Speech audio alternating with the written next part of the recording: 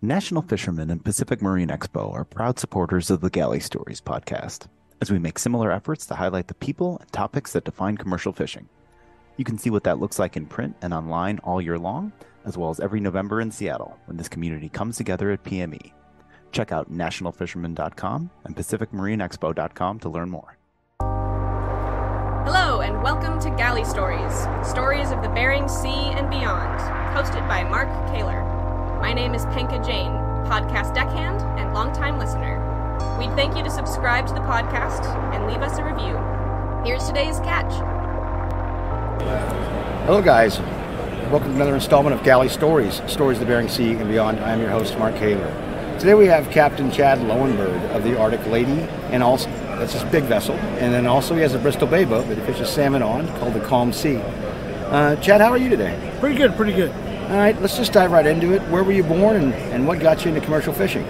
So I was born in Kodiak, Alaska, and born into the industry. My father was a fisherman, and I was born obviously in Kodiak there, like I said, and I was just born into fishing. What year were you born? 1976. Just so we all get an idea of when. And what was the age that got you out on the, your dad took you out on the first? Oh, we were out on the boat. Early. 5 years old, I can remember playing with Play-Doh on the dash. So, we'd roll up a ball of Play-Doh and let it go as the boat rolled, and it'd roll all the way across the dash, and then we'd try to catch it coming back. So nice. we were young, 5, 6, 7, 8. When did you start working on deck, and how did your fishing career progress? So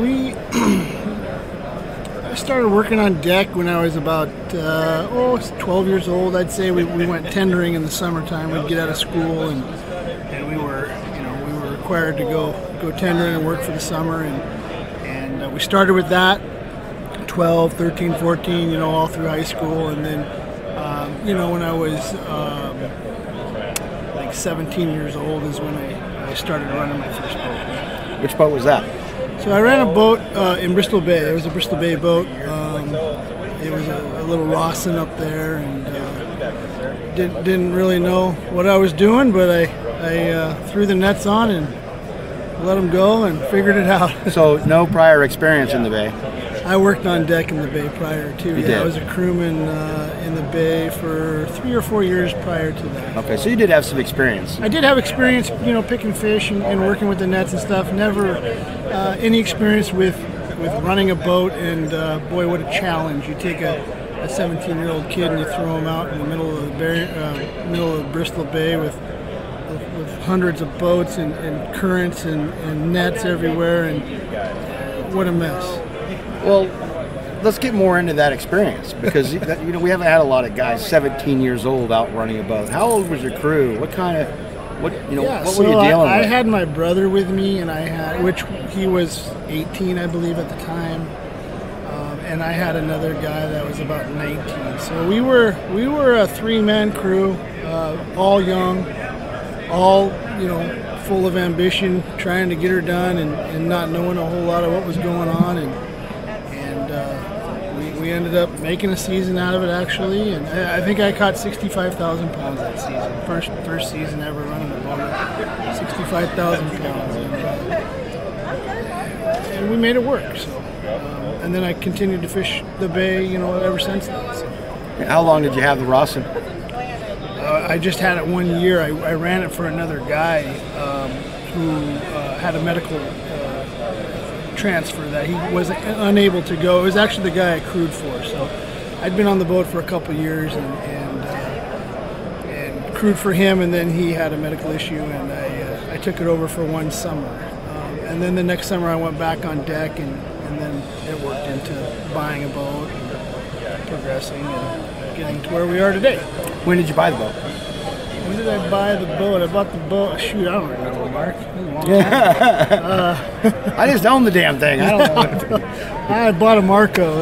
I bought a Marco years ago, and then I ended up selling that and buying another boat, like four or 5 years ago. So.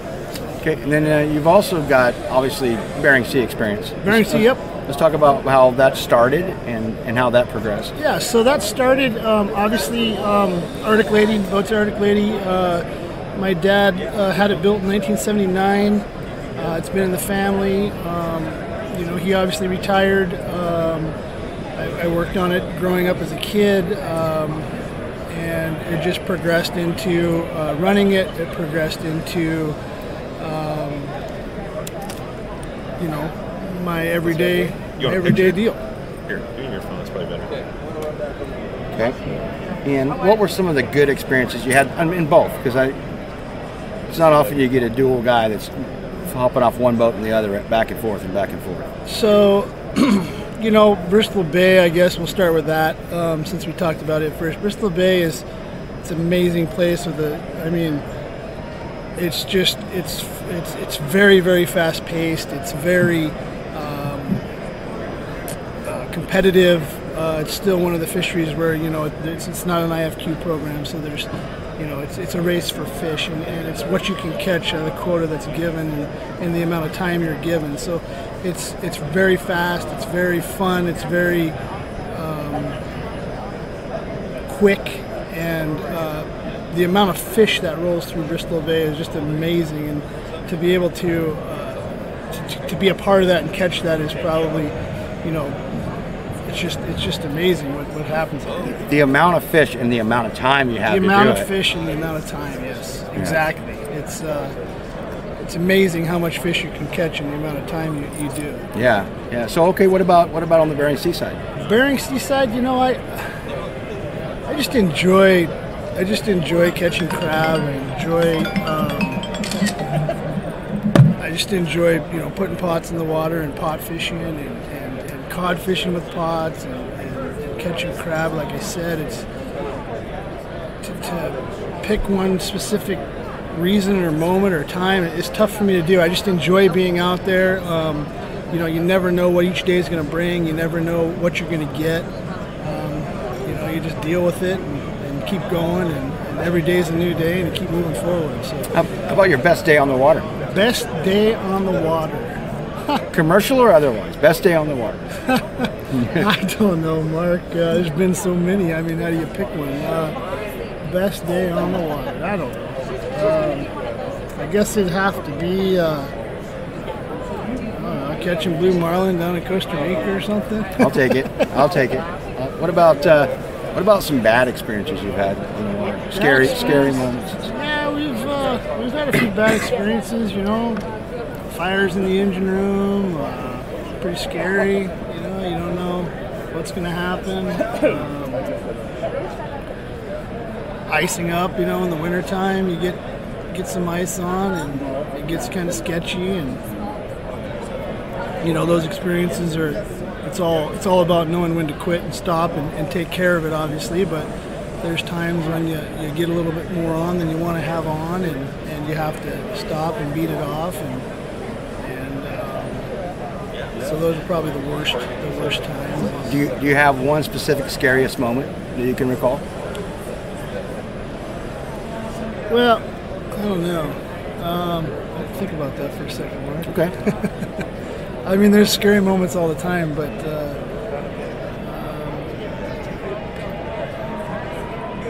haven't really had any situations where I've had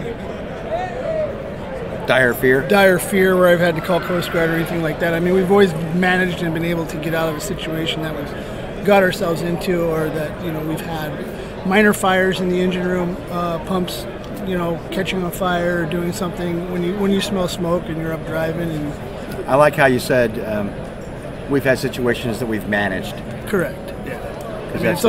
It's typically always manageable. We do a lot of training, we do a lot of drills, we do a lot of safety stuff, so that if we do have a situation, we're prepared and we know what to do, and we can nip it in the butt real quick. So. Okay. What has fishing given to you? Fishing has given me a lifestyle, a way of life. I enjoy it. It's paid the bills. It's given me a chance to continue on. Second generation. I have a son that's very, very into it, interested in it, so maybe he'll be third generation, but it's carried through the tradition on for my family and my father's family. So How old is your son now? My son's 13. So he should already be working on deck. He is working on deck. He is on deck. He goes to Bristol Bay with me every year. I've been bringing him up there since he's 8.5. So you already have the third generation. I already have him on deck, and he loves it. And we call it Big Boy Summer Camp, but he likes it a lot. What kind of shares is he getting? Well, that's to be determined. Depends on what he wants at the end of the season. A bicycle or a video motorcycle or a four-wheeler, it depends. Yeah. You gotta tame him down once in a while. Tell him, why would he catch that much now? Come on. Yeah. What about what fishing is taken from you? Taken from me, boy.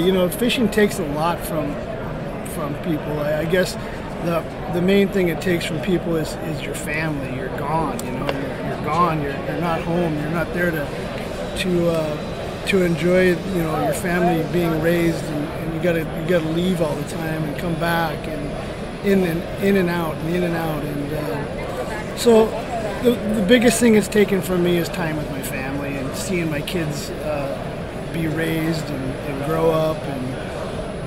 And when we're home, we're home. Yeah. And that's good. But when we're gone and we're far away. Luckily, nowadays we have internet and things on the boat to where we can somewhat keep in touch. But it wasn't too long ago to where we didn't have that, and it was, you'd go days without talking to your family, and it's not something that I think fun. I think the newer internet, Starlink, obviously is one of the big ones, but it's a game changer for not only for folks out on boats, but remote Alaska in general. Absolutely, Starlink is amazing. I've had it on the boat. I've had it on the boats now. I have it on both boats. I've had them on there for a year and a half since they first came out, and absolutely a game changer. It's like sitting in your living room and you FaceTime your family. FaceTime my family. Shoot, I even find myself watching a football game running gear. Right. So it's kind of crazy. Yeah, it is crazy. So, is there anything else you'd like to share with us? I mean, it's been short and brief, but man, good speaking. But anything you'd like to share? Boy, Any advice?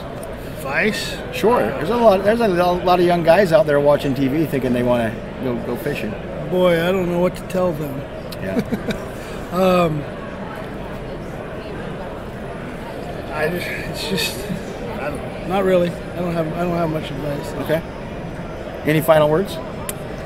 Just thank my family for letting me do my job and let me do what I want to do and be away and it's tough on them, and that's probably the toughest thing, and just thanks to my wife and kids for putting up with me being gone and supporting them in that way.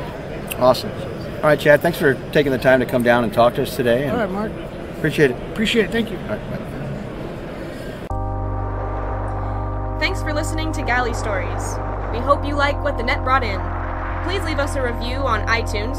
Whether you like it or not, we're not fishing for compliments. Look us up on Facebook and Twitter too, and reach out to us at galleystories@gmail.com.